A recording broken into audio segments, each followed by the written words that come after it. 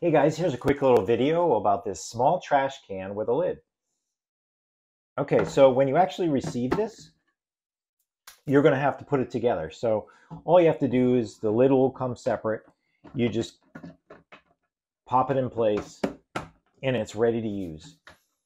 Okay, so this has a lid, but what's nice about this lid is that all you have to do is a little soft press and it pops open. So it has a spring-loaded lid and you push it down really easy and it clicks right back in place. So that's perfect for keeping anything smelly inside there, and you won't have to smell the garbage. Okay, so the size of this is about 13 inches tall, 6 inches wide, about 8 inches deep. This is a really nice, small, compact trash can that you can fit in a lot of places where most cans won't fit. In between your bathroom vanity and the toilet,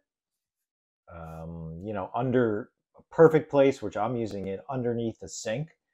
It's just a great place to keep a trash can under there. Small bedrooms and things like that. So yeah, I've loved this so far. It's really well made. Love the spring-loaded lid.